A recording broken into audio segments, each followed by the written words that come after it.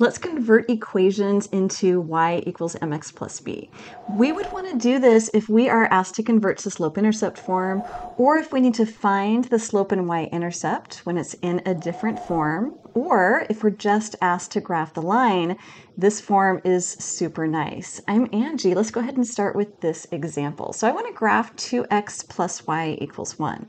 The easiest way to do this is to get it into y equals mx plus b. If you haven't seen my video on graphing in slope-intercept form, go ahead and take a look at the description down below for that link. What we really want to do here, though, is to take this equation and solve it for y. I want y on one side and everybody else on the other. So I've got 2x plus y equals 1. I really need to move that 2x over. So I'm going to subtract the 2x from both sides. And I end up with y is equal to, I've got the 1 and the negative 2x. Now I want that form mx plus b, so I'm going to write the negative 2x first. That one is really a positive 1, so I get a plus 1. So this tells me that I've got a slope of negative 2, or negative 2 over 1, and an intercept, a y-intercept of 1. I'm going to go ahead and start by plotting my y-intercept. So this is going to be a 1. And then from that y-intercept, I'm going to go ahead and move with my slope, and I'm going to put the negative with the 2. So let's go negative 2 over 1. You could do it the opposite way and you'd still be on the same line. So I want to go negative 2 in the y direction, so negative 2 in the y direction, and then positive 1 in the x direction, and there's my second point. I really just need 2 points for that line. Let's go ahead and plot it. So there is our line. Double arrows, since I've got infinitely many solutions on that line.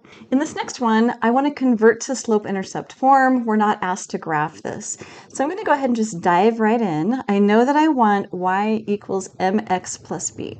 And I have x minus 3y is equal to 6. I'm going to keep my eye on that y. So I really want y's on one side and everything else, I'm just going to say like the rest, on the other side. So that x needs to move. So let's subtract the x from both sides.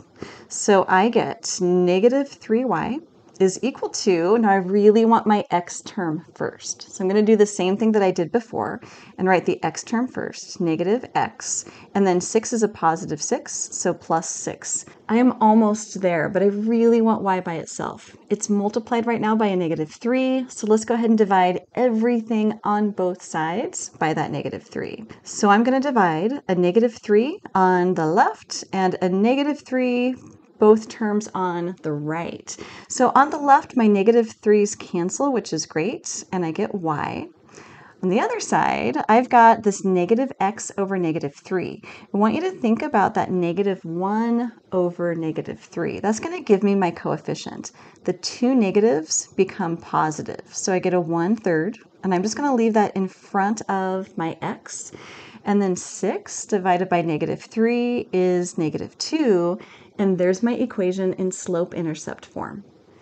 In this next one, we're asked to identify the slope and the y-intercept, but I'm given 3x plus 2y equals 4. This is standard form, where I have my variable terms on one side and my constant or my number on the other side. What I really want here is slope-intercept form. So my goal is y equals mx plus b. So I want to get rid of that 3x, and I want y terms on one side and everybody else on the other side. So I'm going to subtract that 3x from both sides. Looks a lot like the one that we just did, right? So I get 2y, that's a 2, not a z, is equal to, let's do the 3x term first, negative 3x plus a 4. Almost there, but I've got that 2 multiplied by the y, so I need to divide everybody, both sides, by the 2. Divide by 2, divide by 2. I end up with y, because my 2's cancel, is equal to negative 3 over 2. Let's go ahead and write that as our m, our slope out in front, x plus 4 divided by 2. 4 divided by 2 is equal to 2. My slope is the number out in front of x, so m is equal to negative 3 over 2, and my y-intercept b is equal to 2. You guys are doing great. Next, we're going to look at equations of lines from 2 points. Thanks so much for watching.